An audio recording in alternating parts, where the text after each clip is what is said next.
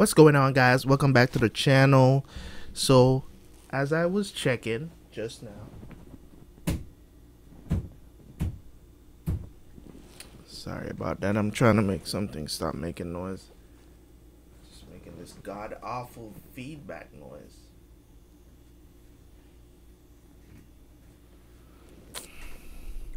I hate that shit so much. But anyways, forget I said anything.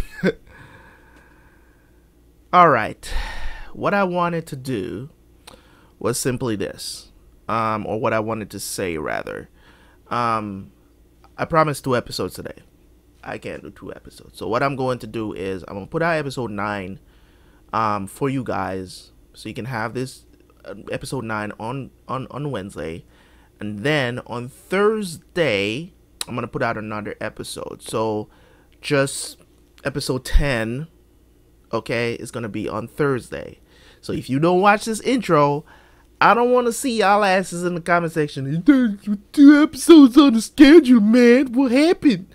I want to hear it. Anyways, y'all don't even really comment in the comment section for Walking Dead. Anyways, it's like 2 people, you know. But anyways, I want to give a shout out, of course, to Kitty Cat, Saying Pride.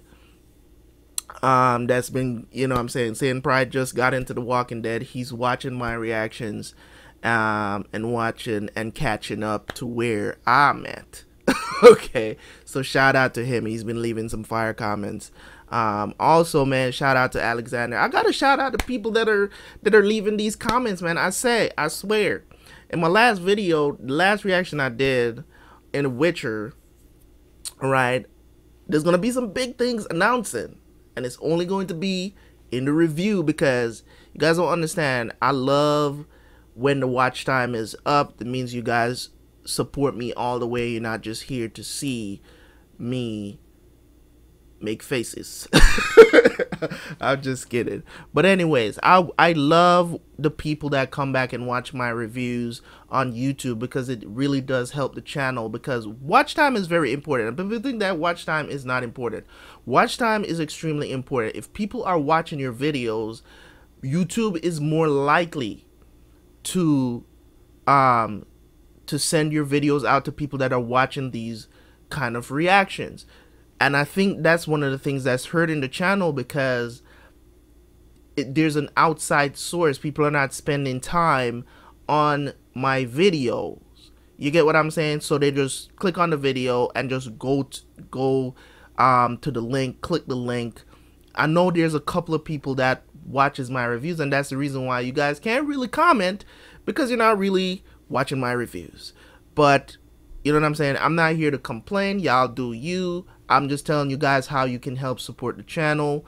You know, so there's gonna be, so this year what I was planning to do is to have some things, so the people who are supporting me throughout, watching my videos all throughout, watching my reviews and stuff like that, and what I have to say after my reactions, like, I'm gonna do something special for them, because they are the supporters out here. Okay, so thank you guys so much. Anyways, The Walking Dead episode 9.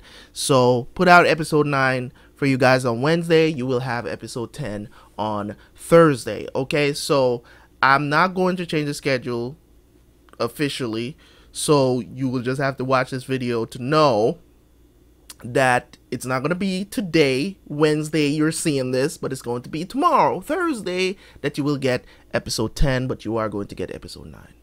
Okay?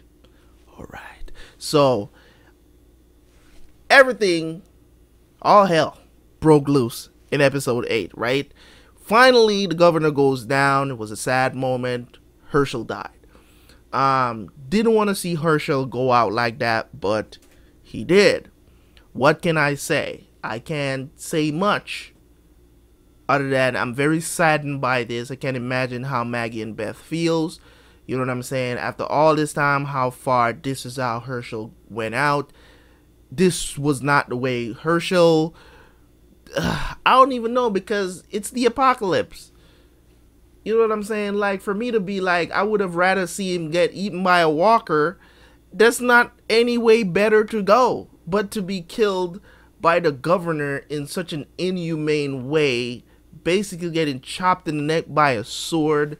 It's just, and Michonne had to just sit there and watch this happen. I'm so glad she came back and got the revenge for Herschel by stabbing him, and then,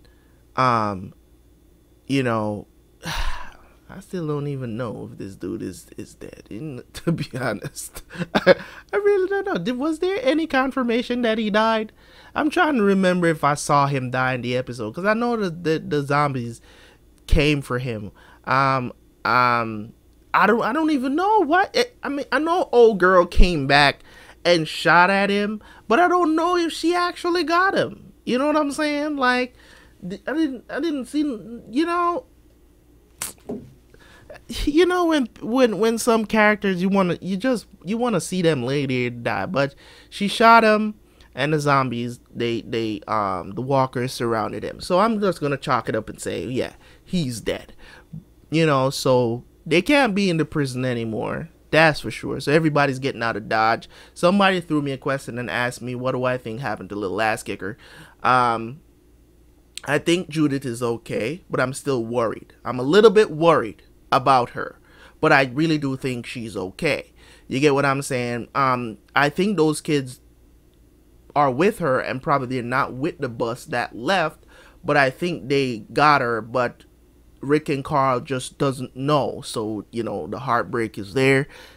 There got to be somewhere that they're going to meet up. You get what I'm saying? I'm thinking that they got somewhere that they have to meet up, because they had an escape plan should shit go down. So let's go see what's happening in episode 9. Just remember, again, episode 9 today, episode 9 will be tomorrow, or Wednesday, Thursday. Okay, so let's go watch the episode.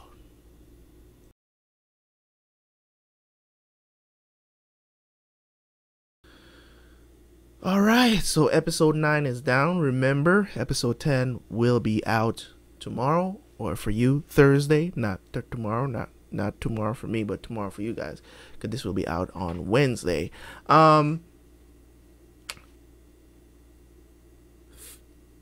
This episode was more of like the aftermath, right? The aftermath of what took place at the prison.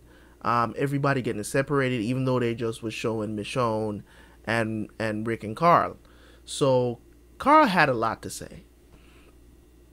Mind you, he got it off of his chest while Rick was basically unconscious, but still he got it off his chest, what he wanted to say.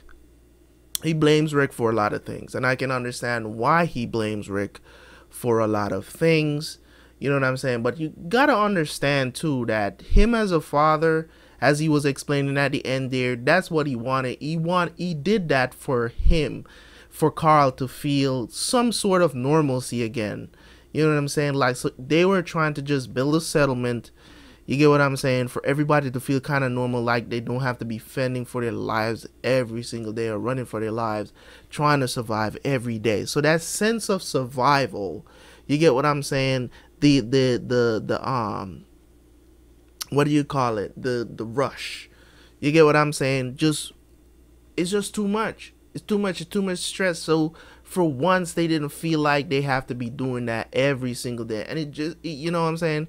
They would have been fine if the governor didn't come along and start blasting the place with a tank and an all-out war for, you know what I'm saying? And I understand why Carl blamed Rick.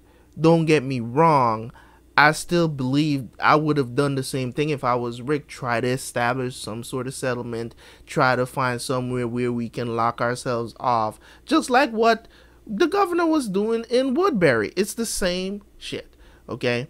So I do agree with him doing that. I don't have no problem against them trying to find some sort of normalcy amongst the Armageddon that is going on. It's ridiculous. You know what I'm saying? So when it comes on to that conversation, I really do enjoy the dynamic. Him going out and almost getting killed twice was not what I wanted to see, but it did happen. You know what I'm saying? Like, he did things that was out of the normal, almost got killed twice, you know, and I was worried for him there for a second.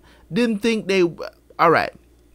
when it comes on to TV shows, right? I've watched so many that I know there's certain things that you can expect, certain things that are very unexpected, right? So when it comes on to expectations, the reason why, you know, I laugh about certain things, like at the end here, I know Rick ain't dead. You get what I'm saying? That's why it was funny, because Carl was just, he gave up. Was like, I can't kill him, just take me. You know, that was funny. I'm not gonna lie, that was a funny moment. So first of all, you guys should know, any TV show that is out here killing major characters like in one episode and then killing another major character in the next episode, y'all should know that's not gonna happen. So that's why I felt like he was gonna survive the 2 attacks, and also Rick is not gonna die. Like, not worried about it. Not gonna kill Michonne either. So I don't expect to see any death of a major character, which is the 3 that were showing in this episode. I didn't expect any of them to die. So I was a little bit worried for Carl, that he was gonna get bit or maybe like break a leg or something of the sort and get hurt and maybe can't get back to the house. I wasn't worried that he was gonna get bit. I was more worried that he was gonna get hurt, like going through the window, maybe jumping off the rooftop and hurting his leg or something, and Rick is not there, and you get what I'm saying, like he gonna have to crawl back to the house, or you know what I'm saying, like put himself in even more danger. So I was a little worried about him on that end. So as I said, TV show is not gonna do that. They're not gonna kill a major character like Herschel in episode 8 and then come here in episode 9 and kill Rick or Carl or Michonne. Like, that would be too much for an audience to handle. You don't do that. You get what I'm saying?